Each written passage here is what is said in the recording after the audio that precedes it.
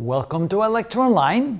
Here we have another example of a rather complicated combination of capacitors in parallel and series combinations. And what we're trying to do here is find the total capacitance, or also called the equivalent capacitance of that circuit. In other words, what would be the single capacitor that could replace that combination of capacitors? In this case, we're going to assume that the capacitance of each is exactly the same. We'll just call it equal to C, whatever number of farads that may be. So where do we start? Well, what pops out is I see these two capacitors in parallel, and I know that in parallel, capacitors are easy to add, so I'm going to start by taking these two capacitors and adding them together. When we do, of course, C plus C gives us 2C, so that one can be replaced by a single equivalent capacitor equal to 2C, and that means we're going to redraw the circuit now with that one change. So here we have the original capacitor over here, we have this capacitor. Now these two in parallel will now be reduced to a single capacitor here, connected to that capacitor, and then here we have another branch coming out to here, and then these are connected together like this. So the only change we've made is that we've turned these two capacitors into this single capacitor right here. Sometimes it helps to draw little circles around what you're working on so that you can see that, well, everything else stays exactly the same except that one item in the circuit that is changing. So these are still capacitors equal to C, but these two, since we're adding them together and they're in parallel we know that C1 plus C2, so that becomes a 2C capacitor. Next, we have these three here that are in series on the single branch. What I'm going to do now is we're going to add these three together. Since they're in series, we have to add the inverses together. In other words, here we can say that 1 over C total is equal to 1 over C1 plus 1 over C2 plus 1 over C3. And because there's more than 2, we cannot convert that into a product over the sum equation. We're stuck with this equation. So these three added together becomes 1 over C total is equal to 1 over C1, which is C, plus 1 over C2, which is 1 over 2C, plus 1 over C. All right, to add the right side together, we need a common denominator, which means we're going to multiply here at the top and the bottom by 2, and here at the top and the bottom by 2. And so now this becomes 1 over C total is equal to, the common denominator now is 2C, and in the numerator we have 2 plus 1 plus 2, which is 5, which means that if we now take the inverse of that, we can now see that C total is going to be equal to 2 over 5C.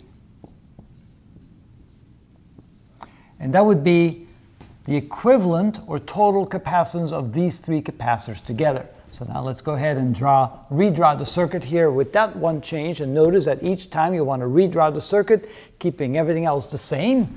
I guess I'm going to kind of add that here. So we end up with this one capacitor.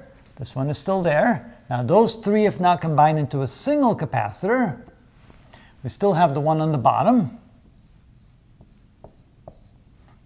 They come together, and then we have this capacitor right here. So the only thing that has changed is that these three have now combined into a single capacitor right here. Notice that the single capacitor has capacitance of 2 over 5C. The one on the bottom is still C. The one over here is still C, and the one over there is still C as well. All right, now the next step, again, you can see that these two are now in parallel, and we can therefore add those together.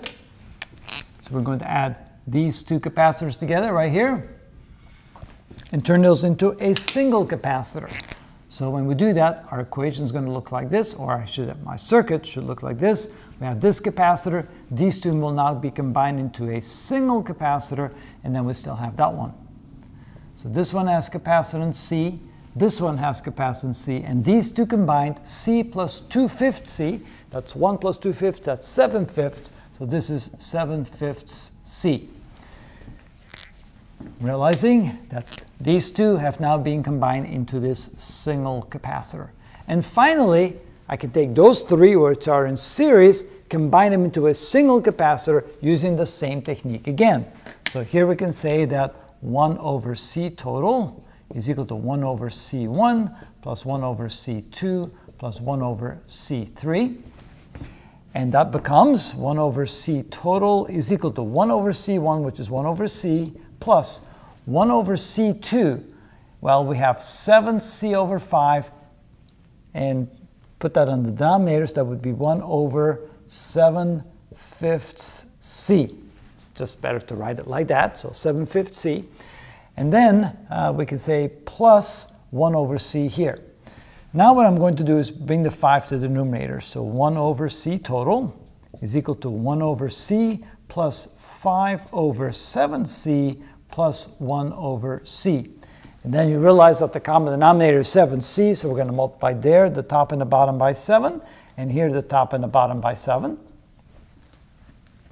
If we now come over here, we can then say that 1 over C total is equal to 7 over 7C, so the denominator is going to be 7C. And in the numerator, we're going to have 7 plus 5 plus 7, or 1 over C total is equal to 19 over 7C. So finally, C total is going to be C times 7 over 19, or 719C. And that's the equivalent or total capacitance of that original kind of mean-looking circuit.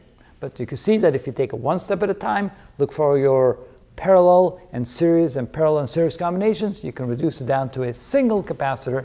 The single capacitor will look like this. This is the equivalent circuit to that circuit right there, where this is equal to 7 over 19C. And that's how it's done.